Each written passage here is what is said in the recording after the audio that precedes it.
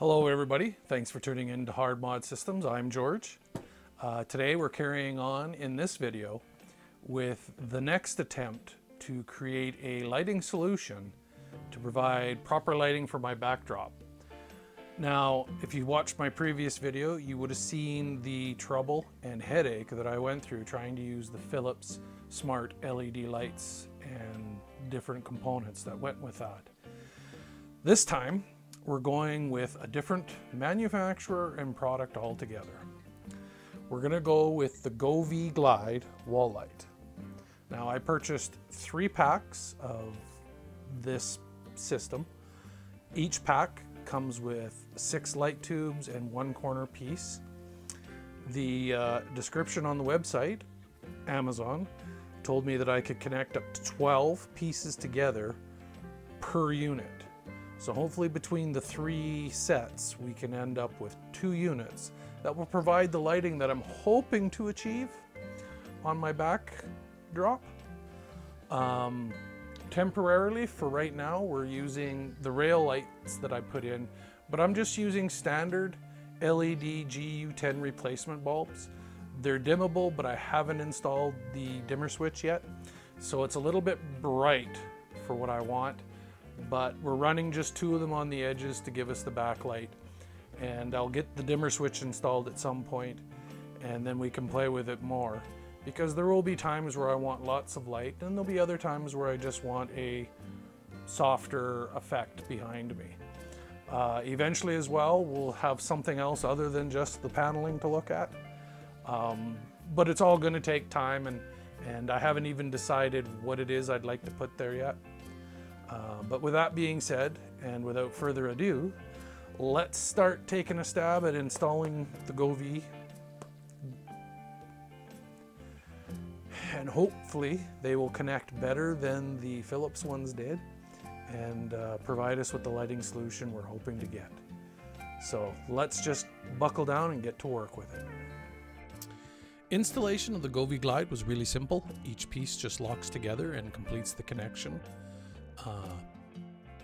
I ended up reinstalling these a couple of times in slightly different ways, and that was because I was unable to control as many as I wanted with a controller, so I had to split it back up into 3 controllers, 1 for each side and 1 at the top.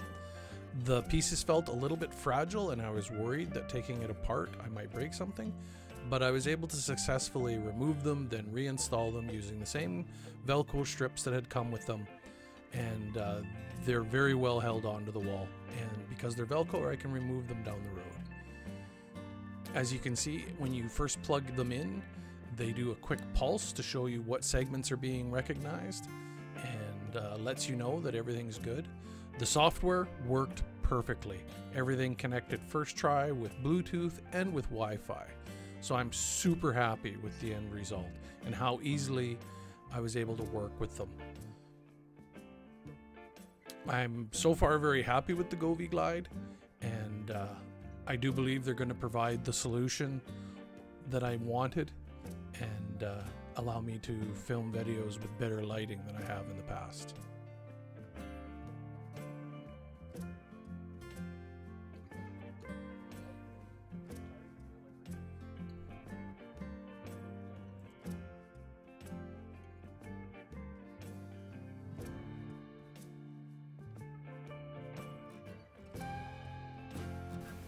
Well, it's starting to feel like we're getting somewhere. The Govee lights are installed, stuck to the wall. They come with a 2-sided or Velcro tape. It's really strong stuff. It's from the Commander Pro line.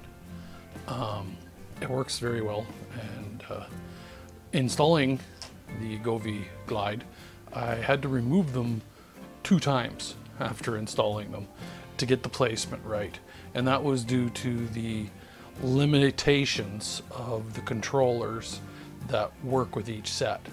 So I was hoping to shrink it down to 2 controllers, but we ended up with 3, and it ended up making more sense simply because each side has its own control and the top has its own control. Also, we're still working with the Logitech StreamCam. this video is being shot on that. But I do have a new camera, a DSLR, Canon EOS T2i. It's an older camera. It's something that I don't have a lot of experience working with, actual photography equipment, and it's going to take me time to learn it. I've done a few tests and I'm happy with it. It will shoot at 1080, 30 frames per second, and it should give me a little better image than what the Logitech cameras or the Razer Kaio Pro or the creative cams that I was using. But that's going to take me a little bit of time to transition to. As well, I only have one of those, and I want to continue to use multi-camera angles. One of the next things I want to do is move my Stream Deck over to this table. That way I can switch things on the fly. Another thing that we need to work on is a little bit more decoration for the set. Right now it's just covered in clutter, electrical components, tools, the Govee Glide boxes, and that all needs to be tidied up. I also still have to install the dimmer switch for the rail lights so I can use them. I don't know how much I'll use those now that I've got the Govees up and running, but I've installed the rails. I didn't return them. I do have a dimmer switch for the rail lights, so we're gonna go ahead and set them up. I'm still gonna leave them with a cord plug. That way I can move them down the road if I so choose and use them somewhere else. But for now we'll leave them, the rails up. I've taken the lanterns off for now because they were creating a shadow between my front lighting and the backdrop, and I wanted to get rid of that for now. But they're very simple to reinstall. In a matter of 30 seconds I can probably install all 6 of the lamps if I need to down the road. Yeah, so that's where we're at right now.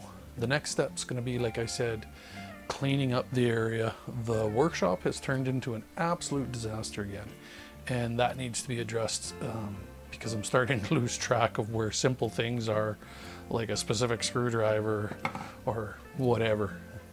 So we'll get that tidied up and then we'll move forward and get the electrical side done for the rail light. The nice thing about staying with the plug style connector, like I said, is so I can move it somewhere else easily down the road. But I'm also going to be installing, when I do that, a couple of permanent power plugs. Right now the Govees are running off an extension cord, so I'd like to get those a little bit more hardwired in. So I want a set of plugins at that corner in the ceiling of the set and at that corner of the ceiling at the set, just for future options, and you never know what you're going to need. I also need something easy to work with so that I can set up the little turntable that you've now seen in a couple of my videos.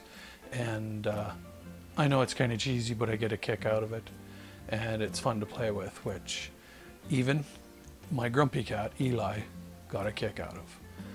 So thank you very much for watching. Please give us a subscribe, give us a like if you liked it, give us a dislike if you didn't, and please leave a comment. I'm actually struggling to come up with ideas for putting a little bit of decoration on the backdrop. I don't really want to just go with the fake plant that you see in almost every video. I would like something though more natural. As you know, I'm a huge pet lover, and I actually have pet portraits. I was thinking about putting those up on the wall. A portrait of both Daisy, my dog, and one with all 3 of my cats. And I'm also a huge collector of tin lunchboxes and different movie memorabilia. I'm sure if you've looked, you've seen a few of my different things in my backdrop, such as my King Kong statue, my Cylon collector's edition video box, all the way over to my Buzz Lightyear toy. So yeah, if you have any ideas, feel free to share them, and I look forward to having a discussion with anybody that watches the videos and wants to contribute ideas or views. Criticism is also welcomed. It's the only way I'm going to get better as a content creator. So once again, thanks for watching.